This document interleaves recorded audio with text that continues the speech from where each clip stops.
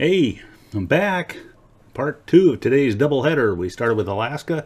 Now we're going to Where is Gold in Michigan. So take a look. I'm Prospector Jess at huntingforgold.com. Come visit us sometime and check out what we have. So for this episode, we're going to look at Michigan, and there's some peculiar stuff. I've kind of been holding back on talking about Michigan, and for that matter, the Great Lakes in general, this whole area, because it has some very interesting properties when it comes to gold. We've talked about glaciers. Now we're going to get deep into glaciers. So let's first just take a look at what happens in Michigan. So I'm going to switch over to our Michigan module here, show you full screen.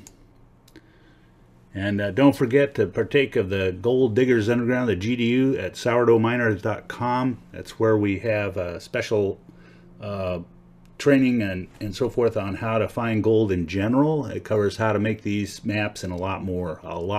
So, and also anybody who has any problems getting access, please let me know at requestcontact@huntingforgold.com. Just send an email and say what your question or your whatever you have. We stand by our guarantees and all the other stuff we do.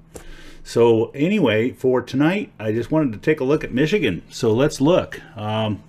First thing you ought to know is if you take a look down here on the main part here, you see virtually no gold, and that's because of this glacial property. We had each one of these lakes was scoured out by massive glaciers in the Ice Age, and then as they retreated, they left behind kind of this history of, you know, the deepened areas, so water fills them, and two, the scour that they did to remove pretty much anything that had any value from those areas, except in certain places, and we'll take a look at that in a minute.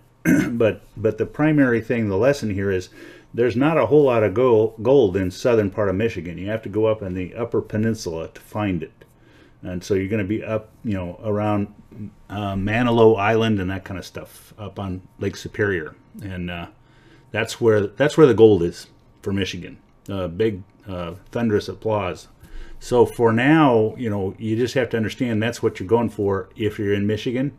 That doesn't mean you can't find gold down on the lower part. You just have to go looking for flour gold, because it's going to be primarily glacial till and flour. That was the word I was looking for the other night, for fine powder, so fine it becomes almost dangerous in terms of its content of silica that you can actually breathe in and cause trouble. But it's called glacial till, and it's what makes glacial outflow, the water that comes out in the streams and rivers that feed from underneath a melting glacier, milky white.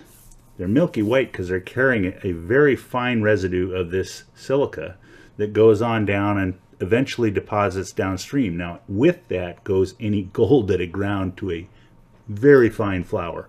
And that means those things can have rich deposits of flour gold, but you just have to know what you're looking for. Specifically, you're looking for black sands to start with. So, but in those fine, ultra fine things, it's pretty tough. It's tough to separate out. It's tough to find enough that's, you know, because of how it spreads out. But again, if there's something that might cause it to concentrate from the standpoint of water flow and where that fine gold goes, you could find some rich sands, and you'll see some of that on the beaches in Lake Superior. Let's zoom in on that region right now. I'm going to take you up here on Upper Peninsula, and we can zoom in a little bit further. So right off the bat, you see this area around Marquette. That's where there is a lot of gold, and in addition to the gold, I want to show you something as we get into one of these. Notice what we're seeing here. We're seeing gold, so a conduit-like nickel copper masses, sulfide. So we've talked about this all week long. Sulfide. Ores are sulfides. Now, does that mean you'll never find copper nuggets? No. And will you ever find gold nuggets? No. Let me show you what a copper nugget looks like, just as an aside, just in case you're wondering. Here's an interesting picture. Take a look at that. Looks a lot like a gold nugget, except I want to caution you. People tend to plate these because they can make a lot of money. Now, this particular one is a copper nugget smushed together, because remember in that picture we were just looking at, it talked about silver. Well, there's silver and copper right in that picture. And that's what you're looking at when you look at a native copper nugget or native silver if it's got copper nearby, because the silver will tend to oxidize and turn pitch black basically if it's by itself. You're rare to find something this nice a specimen. But when it's next to copper, there's sort of some protective things that go on.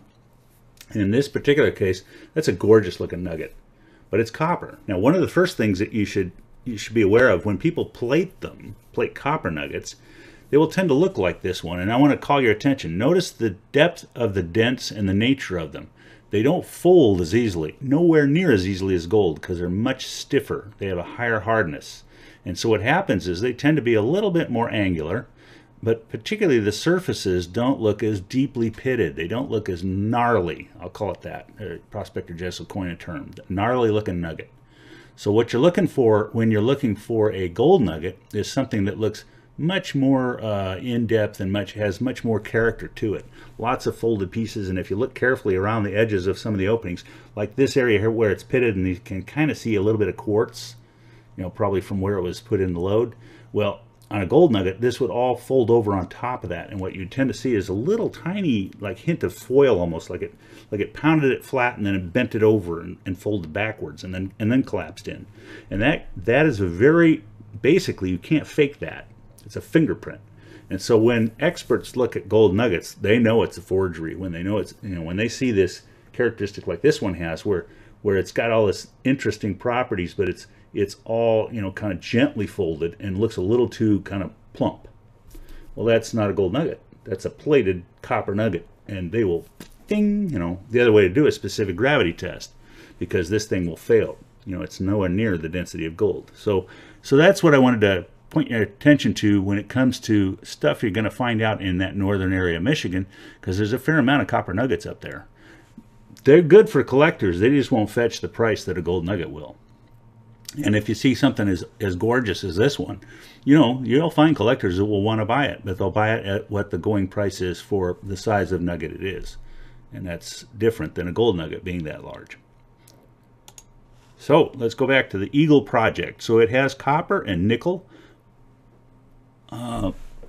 platinum, gold, palladium, cobalt. We talked about palladium a while back. Palladium is now becoming a hot ticket. Its value just jumped over gold here recently, because it's something that's going into smog equipment, and specifically in smog equipment that's now being deployed in China, which is one of the largest markets for new smog equipment. Everybody else has kind of been running smog for a long time, but now they're getting with the problem because they've got a huge problem in Beijing with automobile exhausts. And one way you solve that technologically is a catalytic converter that's got embedded platinum and palladium. And so they have leaned into using palladium, partly because they have huge sources of palladium, and so that's what drove the price up.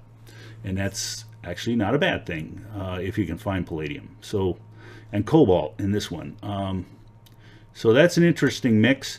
But again, all of this gold and silver, just like what you were looking at before, the copper and silver. This one is copper, gold, and silver. So there's, like the thing we're talking about. So anyway, this is the primary area for you to find gold in Michigan. There are some places to go. I'm not quite familiar with that. Maybe somebody could chime in the questions and answers comments below and throw in places you've prospected in the Upper Peninsula or elsewhere in Michigan. I'd like to hear from you about what you have, and if you can share a picture or two of anything you found, including copper nuggets, please do. If you can't, let me know and we'll figure out a way to share it. Okay. So now let's take a look at one other thing I want to do. This is a hint. We're not going to do Wisconsin tonight, but I wanted to give you a little bit of geography. Okay. And so what we're going to do is we're going to turn on the tools again. Okay. Toolbar. Get this guy going. Turn on Wisconsin. Where are you? And let's have a look at the gold that's in Wisconsin. This is a kind of wrap it up time. Gold in Wisconsin. So let's take a look real quick. Okay, notice the pattern we have for gold in Wisconsin. It's sort of same property. It's spreading across here. Now remember, if we back off and we look at the Great Lakes, look at that. It's kind of spreading away from Lake Superior and here in Lake Michigan. So basically the gold is spread across these two states in this zone. Because of the nature of glaciation, it has depleted it in some places and either concentrated it or it has left it alone. In other words, the glaciers cut around those regions. I suspect that's more the case. If we dove in just for a moment and looked at the geography, topology, so to speak, we might see some hints. Looks pretty flat. You know, that's the thing about this whole area. It's just so flat. Let's see if we can find it around some of these gold mines, because we might see a hint. So notice these are pits or lakes left behind by the glaciation. So it could very well be that what we're looking at in these finds aren't so much outcroppings or any lode that's left behind and has dropped gold out, as it is placer deposits left behind as the glacier moved across, things that got sorted out in the process of the ebb and flow of a glacier, because glaciers always move in and out, and the flowing waters that went along dropped them in these pits that were left behind for, you know, because they find gravel in a lot of these places. That's another place up in Michigan and pretty much in the Midwest, gravel pits. Look for places that have natural gravel pits. Somebody asked me the other day, you know, well, they crush the rock and make gravel. No, that's not what we're talking about. We're talking about cobbles, rounded specimens of rock that would be used for roadbed or pea gravel, that kind of stuff, that they pull out of a you know, zone like this lake here. And so in the process, there might be a bunch of gold trapped with that gravel. That's the deal. And it'll be down toward bedrock. Again, same rules hold, because it's been, you know, churning up with all that good stuff. So it indicates that this shoreline right in here has some gravels associated with it, and in that stuff is gold and vanadium. Hancock exploration. So go figure. Now, when was that found? Let's take a look at that real quick. Okay, Anderson M. Gear, and it was logged. Department of Natural Resources, 1998. Pretty recent document.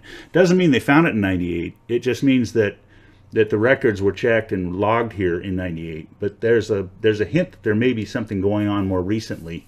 There is definitely this kind of activity going on around any valuables like gold. Rare earths are the hot ticket right now for geologists to seek out. And diamonds. Big, huge, rip-roaring rush in diamonds in Canada.